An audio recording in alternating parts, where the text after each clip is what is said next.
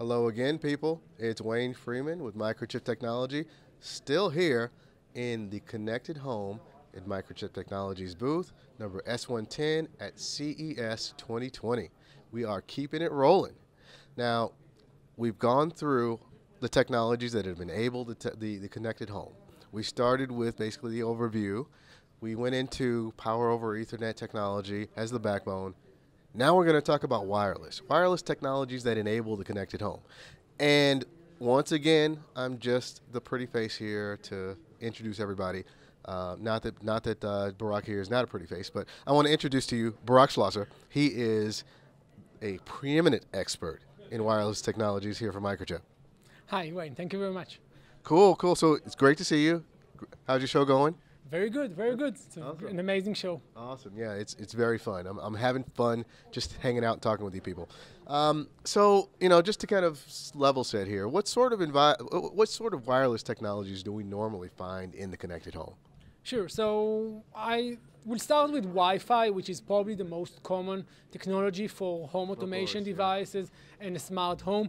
As you can see, for example, we have a Wi-Fi gateway, which will collect all the sensor information coming from the PoE devices and can wirelessly connect to a home access point and send all the information directly to the cloud. Another example that I want to show you, if you can join me here, is...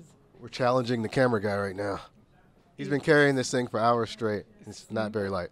It's smart speakers, which, as an example, Alexa, what is the time? It's 3:36 p.m. As you can see, how many times has anyone asked Alexa that right now? Yeah, I think she's freaking out. She's kind of tired. What's the time. But smart speakers and other home automation devices uses Wi-Fi and the Wi-Fi infrastructure within the home to communicate directly to the cloud. It enables you to stream music, stream videos, and send large amount of information. Of course. Another technology that is very common in home automation, allowing us to have mesh, which is the ability of devices to communicate with each other, not necessarily through a gateway, is Zigbee. And some of the products that we can see here for Zigbee includes smart thermostat and a smart valve with a water leak detector. And as an example, you can see the smart valve is right now open and waters are flowing. And if I take the leak detector and place it where it's wet, then you can see that water is detected by the valve and the valve is shut down. So now no more water can wet your house. That's good. That's really good. Very, very useful in places where it's super rainy and places where you have pipes that are like basically they can get very cold and then rupture and whatnot. It's very interesting as you never really think about Zigbee as a home technology, but with newer applications coming out in the connected home, it's basically, pardon the pun, right at home. So, there's another thing that you're an absolute expert in that I wanted the audience to really get a chance to pick your brain about. Moving from the connected home, because the connected home really has a place inside the connected and intelligent city.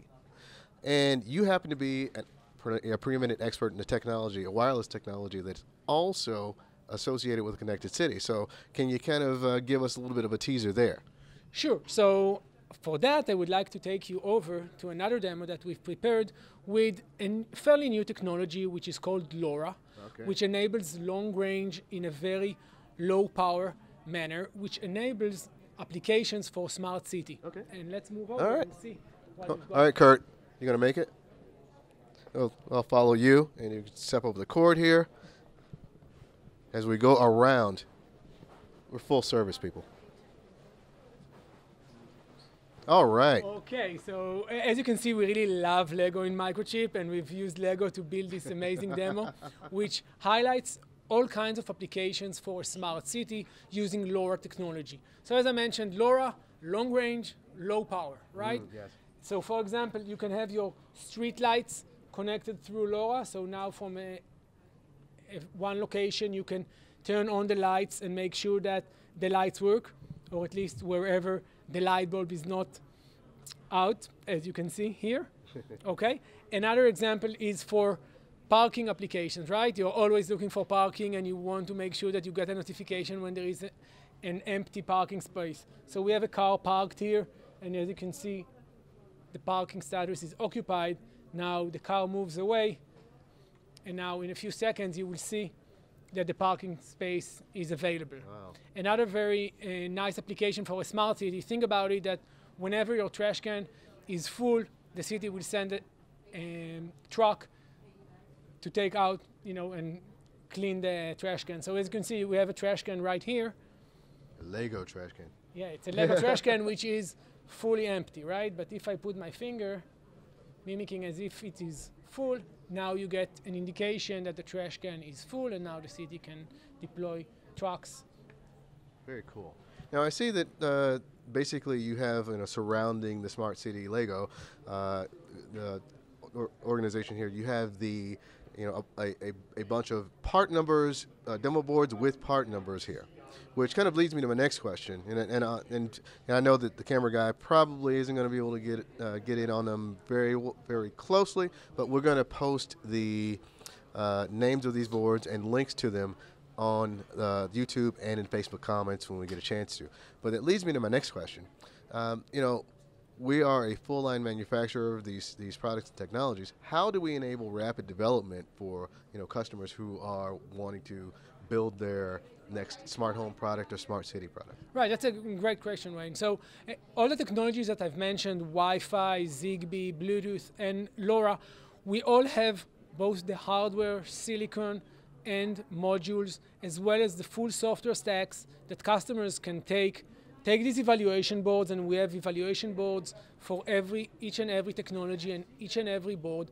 They can take that, use and leverage our IDE to do the software development and get very quickly into production with our solutions. So when, as you mentioned, we gave the customers the full portfolio of solutions, yes. Silicon, software development, evaluation boards, and everything they need in order to be successful. Yep. In addition, we have local sales team and local support team everywhere in the world to make our customers more successful exactly where they are. So if they are in Asia, in the US, in Europe, any place in the world, we have local Microchip teams that will help our customers to be successful. You heard it first. We'll send Barak to your place of business if you need him to help. No, I'm just kidding.